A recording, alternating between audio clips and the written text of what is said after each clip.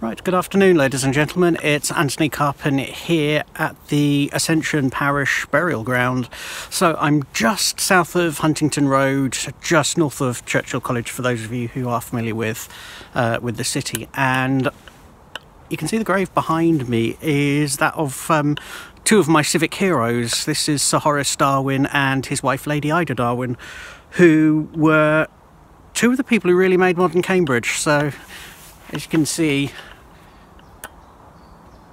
with the graveyard behind me, full of very, very famous names, and the keepers and volunteers have got their work cut out, obviously trying to keep it in order. Which it's a shame that there's not more of us in the city who can't come along here and help out, because for me, both Sir Horace and Lady Ida Darwin are two very, very prominent names in our civic history. I won't go too far because obviously, as you can see, the light is variable, and as you can guess by the surname Darwin, Horace has a relation to the botanist Charles. In fact, Charles was his father. And three of Charles Darwin's sons actually got knighthoods. Another one buried here, Sir Francis, is another grave that I'll be on the lookout for. But what was significant about Sir Horace Darwin is he was the founder of the Cambridge Scientific Instrument Company, which would go on to become one of the biggest employers in Cambridge during the early to middle part of the 20th century.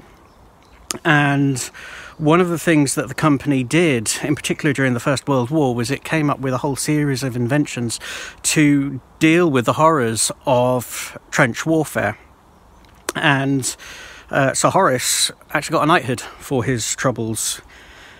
His wife, Lady Ida, would go on to become one of the most prominent mental health campaigners in Cambridge during the early to mid 20th century, campaigner alongside Florence Ada Keynes, of all people.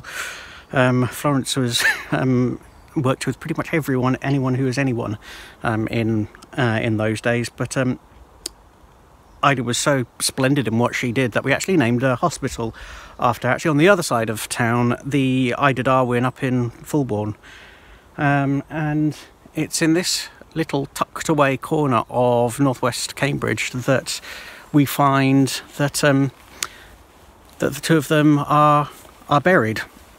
We've also got another significant grave here, and this is of the Heightlands. Now, it's not William that I'm interested in, a fellow of St John's College, but actually his wife Margaret, because Margaret was one of the most prominent suffragist campaigners for the Cambridge Women's Suffrage Society. And some time ago, when going through the county archives, I found a whole host of minutes and minute books and pamphlets that she had written and signed off. And one of them is actually really significant. It's actually dated from 1913, at a time when the suffragists were really on the move, and they marched all the way to London for this big pilgrimage to petition Lloyd George and Asquith to make the case for votes for women. But it was also the time when the suffragettes, so this is Emmeline Pankhurst and friends, were also really picking up speed in terms of their campaign of very violent direct action. And it was on the back of some of those actions in 1913 that persuaded enough members of Parliament not to back the Reform Bill that would have removed the ban on women voting for members of Parliament. And if you look in the archives, and I'll see if I can pull it out when they reopen again, Margaret wrote this furious letter to her fellow members of the Cambridge Women's Suffrage Society. And bear in mind, this was one of the biggest societies in Cambridge at the time. Over 500 women alone were members of it. the suffragettes in Cambridge were actually a lot smaller, and it was Olive Bartels who was primarily the main mover for that movement in Cambridge, but the number of names that were actually involved was much, much smaller. And so Margaret Heitland was absolutely spitting with rage and fire, but also saying to her fellow members, not to give up and to carry on campaigning, and ultimately victory would be theirs, as it ultimately was, though not until 1928 when we got universal and equal suffrage. And there are two things that I find really interesting with this. One, if you go to the National Archives, I've got a number of friends, colleagues and contacts who work in that field, who kind of bounce off each other in terms of research. And they discovered a list of all of the women, I think it was, who were arrested. And the Home Office at the time kind of kept a list of all of those people who had been convicted. I think it was convicted, not arrested, but the point being is that there was a civil servant in the Home Office who put a file note as the file was due to be archived, and said, actually, this is going to be a very, very significant list for future historians in, decades, centuries to come by. Look after it. And he was writing at a time when women still didn't have the votes. So an incredible piece of foresight on the part of the civil servant there. And secondly, fast forwarding to 1928, I'm actually glad for Millicent Garrett Fawcett, who obviously has spent a lot of time in this city, and who we unveiled a blue plaque to not so long ago, and that she lived long enough to see her dream of votes for women and universal suffrage come true, because she started campaigning on the issue very, very early in her adulthood, around the time that she married another hero of this town, Professor Henry Fawcett, who, despite being blinded in a shooting accident, became one of the most prominent and progressive cabinet ministers of his day in the 1860s, 1870s.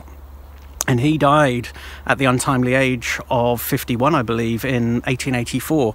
And the newspapers of the day document his huge funeral procession up in Trumpington. He's actually buried not in this cemetery, but out in the cemetery in Trumpington. I think one of the pieces of work I'd love to see a researcher or a scholar do at some stage is kind of a joint biography of both Millicent and Henry Fawcett, and how the two of them worked together on the various different causes that they worked on. It's also one of those things that I kind of wonder what would have happened, what would have been the course of history, given how prominent and given how highly respected Professor Fawcett was. And he missed out on being Cambridge's MP by not much in the 1860s. He actually stood for Parliament for the Liberal Party, ultimately getting elected, funnily enough, in what I'm beginning to see as Cambridge's sister city of Brighton, not least because I spent my university days down there on the south coast, and the links between Cambridge and Brighton seem to be kind of like growing stronger and stronger, not least because we now have a direct train route. And I know of a number of people who've actually gone from Brighton to Cambridge and from Cambridge to Brighton permanently. But coming back to the Fawcetts, I kind of wonder what the path of government would have been, in particular on votes for women, but not just that, but on a whole host of other issues, had Professor Fawcett lived. Because if he had lived, let's say, to the age of 80, that's 84, 94, 04, 14... what would have been the course of that Liberal government between 1906, which was when Cambridge actually got its first proper Liberal MP. This was Stanley Buckmaster KC, who would later go on to become the Lord Chancellor, and also the president of the Law Society that would ultimately remove the ban on women serving as lawyers, because then women couldn't actually be practising in law, but he was the person who overturned it.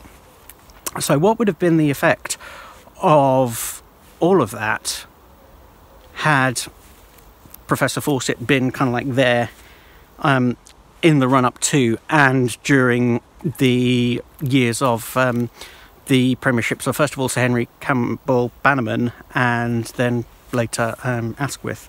I'd like to think they would have got votes for women out of the way, done and dusted, a lot more quickly than they ended up doing, and you know, who knows what it could have meant for the Liberal Party. But you know, we live in interesting times. Anyway, I'm off to find the grave of Sir Francis Darwin, because it's his daughter Frances Cornford who I'm particularly interested in, and I'll tell you why in a separate video.